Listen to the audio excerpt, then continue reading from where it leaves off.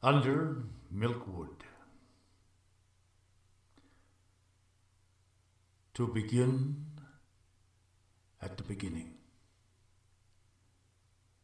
It is spring, moonless night in the small town, starless and Bible black.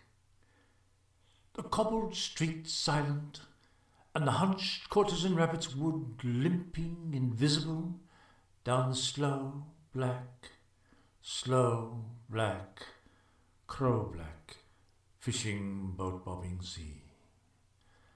The houses are blind as moles, though moles see fine tonight in the snouting velvet dingles, or blind as Captain Cat, there in the muffled middle by the pump and the town clock. The shops in mourning, the welfare hall in widow's weeds, and all the people of the lulled and dumbfound town are sleeping now. Hush, the babies are sleeping, the farmers, the fishers, the tradesmen and pensioners, cobbler, schoolteacher, postman and publican, the undertaker and the fancy woman, dressmaker, drunkard, preacher, policeman, the web-foot cockle women, and the tidy wives. Young girls lie bedded soft or glide in their dreams, with rings and trousseaux bridesmaided by glowworms down the aisles of the organ-playing wood. The boys are dreaming wicked, or of the bucking ranches of the night and the jolly Rogered Sea.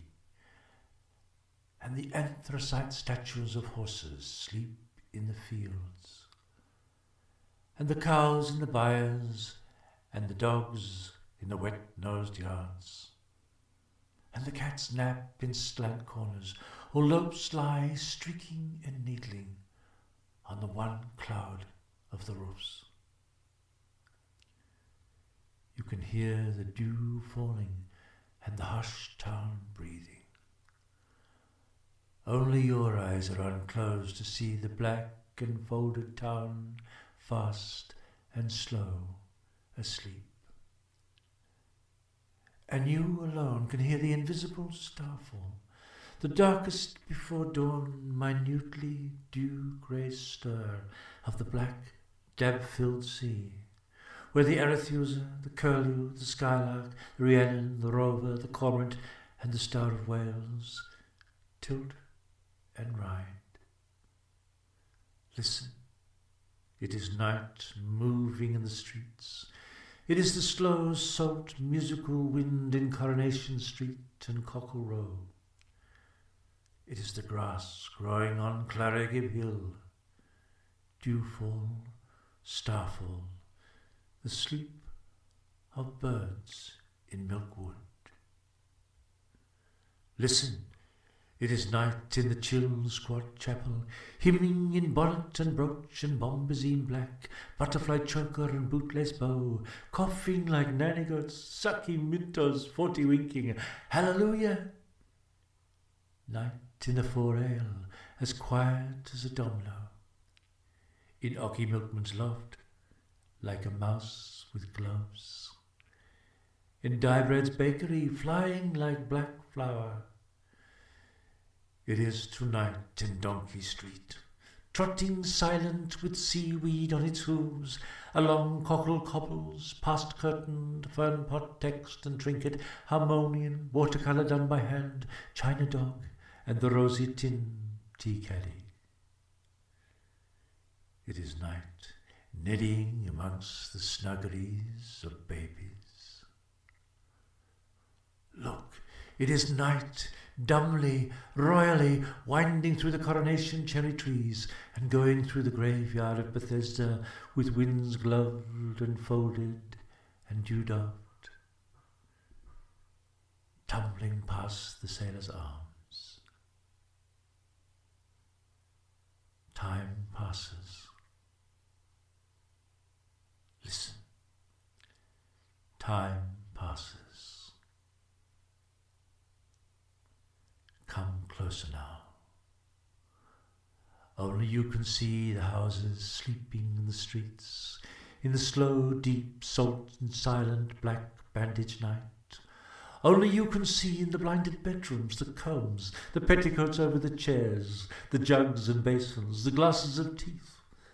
Thou shalt not on the wall, and the yellowing dicky bird watching pictures of the dead. Only you can see and hear, behind the eyes of the sleepers, the movements and countries and mazes and colours and dismays and rainbows and tunes and wishes and flights and fall and despairs and the big seas of their dreams. From where you are, you can hear their dreams. Captain Cat, the retired blind sea captain, asleep in his bunk in the sea-shelled, ship-embottled, ship-shaped best cabin of Schooner House, dreams of... From where you are, you can hear in Cockle Row in the spring moonless night, Miss Price, dressmaker and sweet shopkeeper, dream of... Come now, drift up the dark, come up the drifting sea-dark street now in the dark night, seesawing like the sea, to the Bible-black, airless attic, over Jack Black the cobbler's shop, where alone and savagely Jack Black sleeps in a nightshirt tied to his ankles with elastic, and dreams of... And in the little pink-eyed cottage next to the undertaker's lie alone the 17 snoring gentle stone of Mr. Waldo, rabbit-catcher, barber, herbalist, cat doctor, quack, his fat pink hands palms up over the edge of the patchwork quilt, his black boots neat and tidy in the washing basin, his bowler on a nail above the bed, a milk stout and a slice of cold bread pudding under the pillow, and dripping in the dark he dreams of... Now, in her iceberg white, holly laundered crinoline nightgown, under virtuous polar sheets, in her spruced and scoured, dust-defying bedroom in trig and trim Bayview, a house for paying guests at the top of the town, Mrs. Ogmore Pritchard, widow twice of Mr. Ogmore, linoleum, retired, and Mr. Pritchard, failed bookmaker, who, maddened by presuming, swabbing and scrubbing, the voice of the vacuum cleaner and the fume of polish, ironically swallowed disinfectant, fidgets in her rinsed sleep, wakes in a dream, and nudges in the ribs, dead Mr. Ogmore, dead Mr. Pritchard, ghostly on either hand. At the sea end of town, Mr. and Mrs. Floyd, the Cocklers, are sleeping quiet as death, side by wrinkled side, toothless, soaked and brown, like two old kippers in a box. And high above, in Salt Lake Farm, Mr. Utah Watkins counts all night the wife-faced sheep as they leap the fences on the hill, smiling and knitting and bleating, just like Mrs. Utah Watkins. Ocky Milkman, drowned asleep in Cockle Street, is emptying his churns in the dewy river and weeping like a funeral. P.C. Attila Reese lumps out of bed, dead to the dark and still foghorning, and drags his helmet out from under the bed, but deep in the backyard lock-up of his sleep, a mean voice murmurs, "You'll be sorry for this in the morning," and he heave-hoes back to bed, his helmet squashes in the dark. Sinbad Sailors, over the tap-room of the Sailor's Arms, hugs his damp pillow whose secret name is Gossamer Bynum. A mogul catches Lily Smalls in the wash-house. Alone until she dies, Bessie Bighead, hired help, born in the workhouse, smelling of the cowshed, snores bass and gruff on a couch of straw in a loft in Salt Lake Farm, and picks a posy of daisies in Sunday Meadow to put on the grave of Gomer Owen, who kissed her once by the pigsty when she wasn't looking, and never kissed her again, although she was looking all the time. And the inspectors of cruelty fly down into Mrs. Butcher Bynard's dream to persecute Mr. Bynard for selling... Now, behind the eyes and secrets of the dreamers in the streets rocked to sleep by the sea. See the owls are hunting. Look, over Bethesda gravestone, one hoots and swoops and catches a mouse by Hannah Ree's beloved wife. And in Coronation Street, which you alone can see, it is so dark under the chapel in the skies, the Reverend Eli Jenkins, poet, preacher, turns in his deep towards dawn sleep and dreams of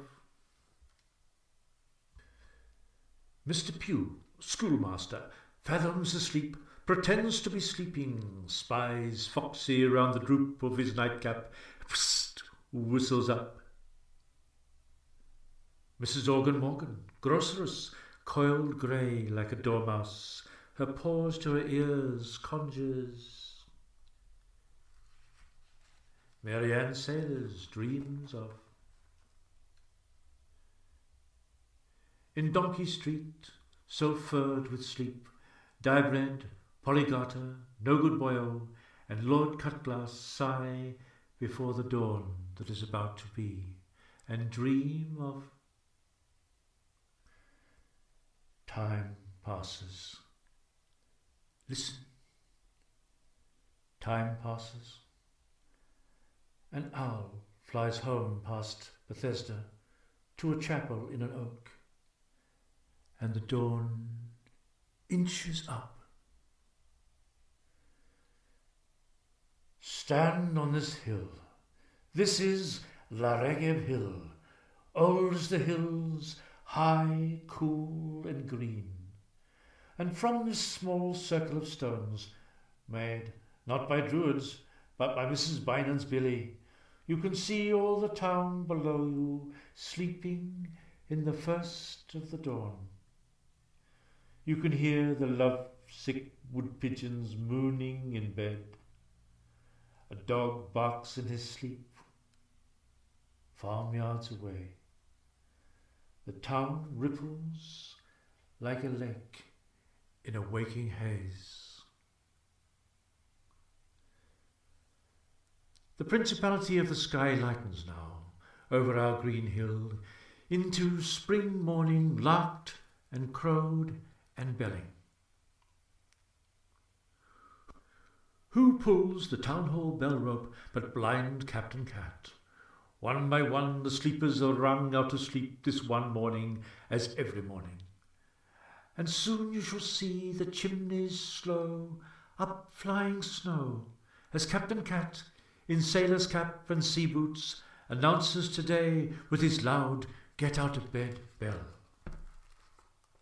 Now, woken at last by the out-of-bed sleepy head, Polly put the kettle on town hall bell. Lily Smalls, Mrs. Bynan's treasure, comes downstairs from a dream of royalty, who all night long went larking with her full of sauce in the milk-wood dark, and puts the kettle on the Primus stove in Mrs. Bynan's kitchen, and looks at herself in Mr. Bynan's shaving-glass over the sink, and sees, and very softly, her lips almost touching her reflection, she breathes the name and clouds the shaving-glass. Mr. Pugh, in the schoolhouse opposite, takes up the morning tea to Mrs. Pugh and whispers on the stairs. Organ Morgan, at his bedroom window, playing chords on the sill to the morning fishwife gulls, who heckling over Donkey Street observe. Now frying pans spit, kettles and cats purr in the kitchen, the town smells of seaweed and breakfast all the way down from Bayview, where Mrs. Ogmore Pritchard, in smock and turban, big bosom to engage the dust, picks at her starchless bread and sips lemon rind tea. To Bottom Cottage, where Mr. Waldo, in bowler and bib, gobbles his bubble and squeak and skippers and swigs from the sauce bottle. Mary Ann Sailors. Mr. and Mrs. Cherry Owen, in their Donkey Street room that is bedroom, parlour, kitchen and scullery, sit down to last night's supper of onions boiled in their overcoats, and broth of spuds and bacon rind and leeks and bones. From Butcher Bynum's in Coronation Street, the smell of fried liver sidles out with onions on its breath. And listen. In the dark breakfast room behind the shop, Mr. and Mrs. Bynum, waited upon by their treasure, enjoy between bites their every morning hullabaloo, and Mrs. Bynum slips the gristly bits under the tasselled tablecloth to her fat cat. Up the street, in the Sailor's Arms, Sinbad Sailors, grandson of Mary Ann Sailors, draws a pint in the sunlit bar. The ship's clock in the bar says 11:30. 11:30 is opening time. The hands of the clock have stayed still at 11:30 for 50 years. It is always opening time in the Sailor's Arms. All over the town, babies and old men are cleaned and put into their broken prams and wheeled out onto the sunlit cockle cobbles or out into the backyards under the dancing underclothes and left. A baby cries. Noses are wiped, heads picked, hair combed, paws scrubbed, ears boxed, and the children shrilled off to school. He turns his head and looks up at Llareggub Hill, and sees amongst green lathered trees the white houses of the strewn-away farms, where farm boys whistle, dogs shout, cows low, but all too far away for him or you to hear. And in the town the shops squeak open. Mr. Edwards, in butterfly collar and straw hat, at the doorway of Manchester House, measures with his eye the dawdlers by for striped flannel shirts and shrouds and flowery blouses, and bellows to himself in the darkness behind his eye. Syrup is sold in the post office. A car drives to market full of fowls and a farmer. Milk churns stand at Coronation Corner like short silver policemen. And sitting in the open window of Schooner House, blind Captain Cat hears all the mourning of the town. There's the clip-clop of horses on the sun-honeyed cobbles of the humming streets, hammering of horseshoes, gobble, quack and cackle, tom-tit, twitter from the bird-ounce boughs, braying on donkey down. Bread is baking, pigs are grunting, chop goes the butcher, milk churns bell, tills ring, sheep cough, dogs shout, saws sing. Oh, the spring whinny and morning moo from the clog dancing farms, the gulls gab and rabble on the boat bobbing river and sea, and the cockles bubbling in the sand, scamper of sanderlings, curlews cry, crows caw, pigeon coo, clock strike, bull bellow, and the ragged gabble of the Bear Garden School, as the women scratch and babble in Mrs. Organ Morgan's general shop, where everything is sold: custard, buckets, henna, rat traps, shrimp nets, sugar, stamps, confetti, paraffin, hatchets, whistles. Outside, the sun springs down on the rough and tumbling town. It runs through the hedges of Gusgog Lane, cuffing the birds to sing. Spring whips green down Cockle Row, and the shells ring out. Llareggub, this snip of a morning is wild fruit and warm, the streets, fields, sands, and waters springing in the young sun. And in Willy-nilly, the postman's dark and sizzling, damp, tea-coated, misty pygmy kitchen, where the spitting cat kettles throb and hop on the range, Mrs. Willy-nilly steams open Mr. Mogg Edwards' letter to Miss McFanwy Price, and reads it aloud to Willy-nilly by the squint of the spring sun through the one sealed window running with tears, while the drugged, bedraggled hens at the back door whimper and sniffle for the licorice bog black tea. And Willy-nilly, rumbling, jockeys out again to the three-seated shack called the House of Commons in the back, where the hens weep and sees in sudden spring shine. Children spank and scamper rough and singing out of school into the draggle-tail yard, and Captain Cat at his window says softly to himself the words of their song. The music of the spheres is heard distinctly over Milkwood. It is the rustle of spring. Vegetables make love above the tenors. Mrs. Ogmore Pritchard belches in a teeny hanky and chases the sunlight with a fly whisk, but even she cannot drive out the spring. From one of the finger bowls a primrose grows. The morning is all singing. The Reverend Eli Jenkins, busy on his morning calls, stops outside the welfare hall to hear Polly Garter as she scrubs the floor for the Mothers' Union dance tonight. The town's as full as a lovebird's egg. And Mr. Waldo, who is thinking of a woman soft as Eve and sharp as sciatica to share his bread-pudding bed, answers. And the morning school is over, and Captain Cat at his curtained schooner's porthole, open to the spring sun tides, hears the naughty forfeiting children tumble and rhyme on the cobbles.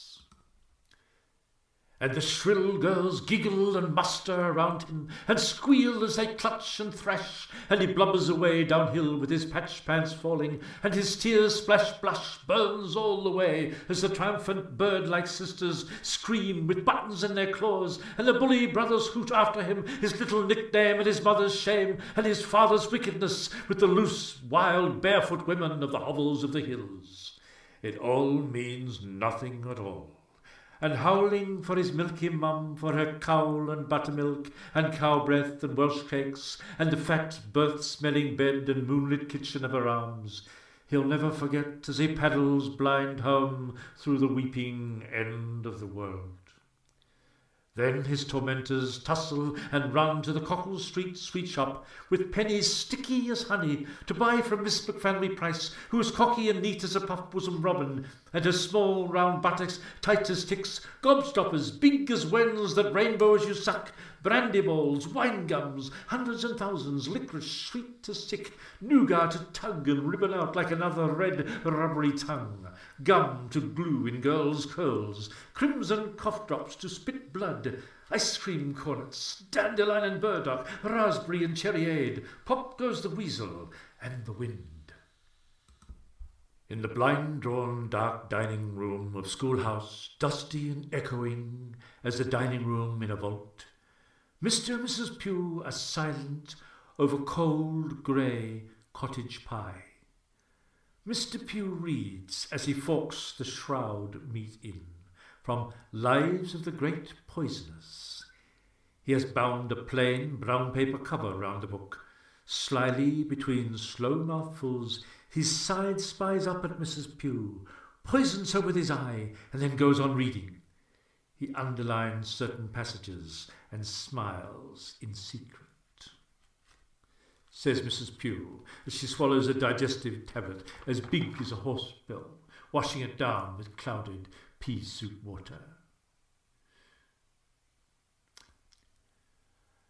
Alone in the hissing laboratory of his wishes, Mr. Pugh minces amongst bad vats and Jeroboams, tiptoes through spinneys of murdering herbs, agony dancing in his crucibles, and mixes, especially for Mrs. Pugh, a venomous porridge unknown to toxicologists, which will scold and viper through her until her ears fall off like figs, her toes grow big and black as balloons, and steam comes screaming out of her navel.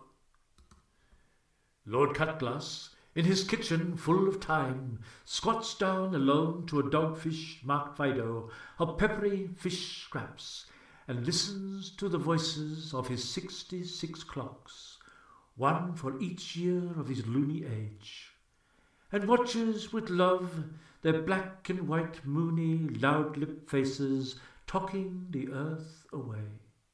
Slow clocks, quick clocks, pendulum heart knocks, china, alarm, grandfather, cuckoo, clocks shaped like Noah's whirring ark, clocks that bicker in marble ships, clocks in the wombs of glass women, hourglass chimers, to-it-to-woo clocks, clocks that pluck tunes, Vesuvius clocks, old black bells and lava, Niagara clocks that cataract their ticks, old-time weeping clocks with ebony beards, clocks with no hands for ever drumming out time without ever knowing what time it is. His 66 singers are all set at different hours. Lord Cutglass lives in a house in a life at siege. Any minute or dark day now, an unknown enemy will loot and savage downhill, but they will not catch him napping.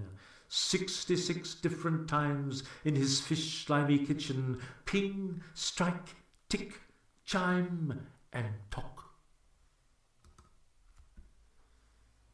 The sunny, slow, lulling afternoon yawns and moons through the dozy town. The sea lolls, laps, and idles in, with fishes sleeping in its lap. The meadows still as Sunday, the shut-eye tassel bulls, the goat and daisy dingoes nap, happy and lazy. The dumb duck ponds snooze. Clouds sag and pillow on Larragib Hill.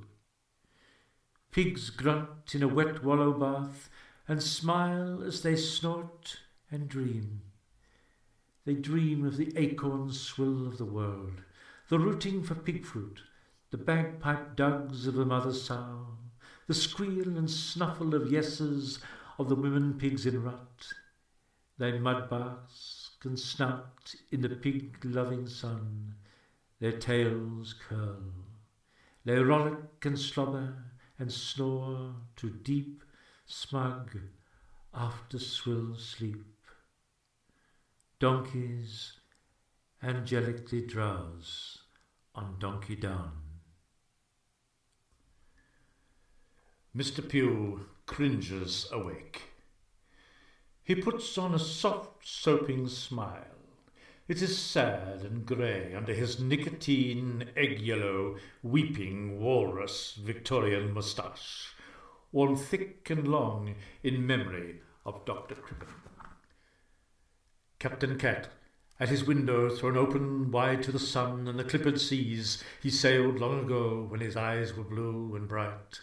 Slumbers and voyages, earringed and rolling. I love you, Rosie Probert, tattooed on his belly. He brawls with broken bottles in the fug and babel of the dark dock bars, roves with a herd of short and good-time cows in every naughty port, and twines and souses with the drowned and blousy-breasted dead. He weeps as he sleeps and sails. She shakes her brass nightgown, and he chases her out of his mind. But when he comes gusting back, there in the bloodshot centre of his eye, a geisha girl grins and bows in a kimono of rice paper. He sighs as she writhes politely. The land fades, the sea flocks silently away, and through the warm white cloud where he lies, silky, tingling, uneasy, Eastern music undoes him in a Japanese minute. The Reverend Eli Jenkins, inky in his cool front parlour or poem room, tells only the truth in his life work. The population, main industry, shipping, history, topography, flora and fauna of the town he worships in. The White Book of Larragib. Portraits of famous bards and preachers, all fur and wool from the squint to the kneecaps, hang over him heavy as sheep, next to faint lady watercolours of pale green milkwood, like a lettuce salad dying. His mother, propped against a pot in a palm, with her wedding ring waist and bust like a black-clothed dining table, suffers in her stays. There is no known likeness of his father Esau, who, undog-collared because of his little weakness, was scythed to the bone one harvest by mistake when sleeping with his weakness in the corn.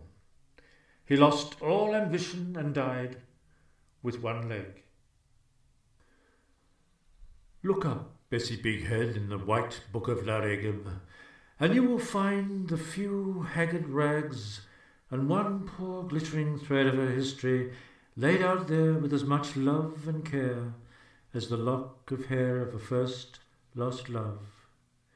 Conceived in milkwood, born in a barn, wrapped in paper, left on a doorstep, Big-headed and bassed voice, she grew in the dark, until long-dead Gomer Owen kissed her when she wasn't looking because he was dead. Now in the light she'll work, sing, milk, say the cows' sweet names, and sleep until the night sucks out her soul and spits it into the sky. In her lifelong low light, Holly Bessie milks the fond, lake-eyed cows as dusk showers slowly down over byre, sea, and town. Utah Watkins curses through the farmyard on a cart horse, and the huge horse neighs softly as though he'd given it a lump of sugar. Now the town is dusk. Each cobble, donkey, goose, and gooseberry street is a thoroughfare of dusk, and ceremonial dust, and night's first darkening snow, and the sleep of birds drift under and through the live dusk of this place of love. La Regib is the capital of dusk. Mrs. Ogmore Pritchard, as the first drop of dusk shower seals all her sea-view doors, draws the germ-free blinds, sits erect as a dry dream on a high-backed hygienic chair, and wills herself to cold, quick sleep. At once, at twice, Mr. Ogmore and Mr. Pritchard, who all dead day long have been gossiping like ghosts in the woodshed, planning the loveless destruction of their glass widow, reluctantly sigh and sidle into her clean house. And in through the keyhole, with tears where their eyes once were, they ooze and grumble. She says in her sleep, there is acid love in her voice for one of the two shambling phantoms. Mr. Ogmore hopes that it is not for him. So does Mr. Pritchard. At the doorway of Bethesda House, the Reverend Eli Jenkins recites to La Regib his sunset poem. Jack Black prepares once more to meet his Satan in the wood. He grinds his night teeth, closes his eyes, climbs into his religious trousers, their flies sewn up with cobbler's thread, and pads out, torched and bibled, grimly, joyfully, into the already sinning dusk. And Cherry Owen, sober as Sunday, as he is every day of the week, goes off happy as Saturday to get drunk as a deacon, as he does every night. Dusk is drowned forever until tomorrow. It is all at once night now. The windy town is a hill of windows, and from the lamped waves the lights of the lamps in the windows call back the day and the dead that have run away to sea. All over the calling dark, babies and old men are bribed and lullabied to sleep. Or their daughters cover up the old unwinking men like parrots, and in their little dark, in the lit and bustling young kitchen corners, all night long they watch beady-eyed the long night through, in case death catches them asleep. The drinkers in the sailors' arms drink to the failure of the dance. Righteously, says Cherry Owen, who has just downed 17 pints of flat, warm, thin, Welsh bitter beer. La Regib Hill, writes the Reverend Eli Jenkins in his poem room. Blind Captain Cat climbs into his bunk. Like a cat he sees in the dark. Through the voyages of his tears he sails to see the dead. The dead come out in their Sunday best. Organ Morgan goes to chapel to play the organ. He sees Bach lying on a tombstone. Says Cherry Owen, who is resting on the tombstone on his way home.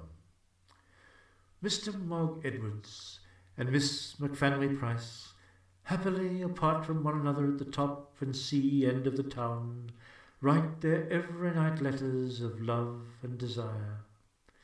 In the warm white book of Larigib you will find the little maps of the islands of their contentment. And she looks around with pleasure at her own neat, never dull room, which Mr. Mogg Edwards will never enter. And he hugs his lovely money to his own heart, and Mr. Waldo, drunk in the dusky wood, hugs his lovely Polly Garter under the eyes and rattling tongues of the neighbours and the birds, and he does not care. He smacks his live red lips. But it is not his name that Polly Garter whispers as she lies under the oak and loves him back. 6 feet deep that name sings in the cold earth. The thin night darkens. A breeze from the creased waters sighs the streets close under milk-waking wood. The wood was every tree's foot cloven in the black, glad sight of the hunters of lovers. That is a God-built garden to Marianne's sailors, who knows there is heaven on earth, and the chosen people of his kind fire in Larigib's land. That is the fair day, farmhands wantoning, ignorant chapel of bridesbeds. And to the Reverend Eli Jenkins, a green leaf sermon on the innocence of men. The suddenly wind-shaken wood springs awake for a second dark time this one spring day.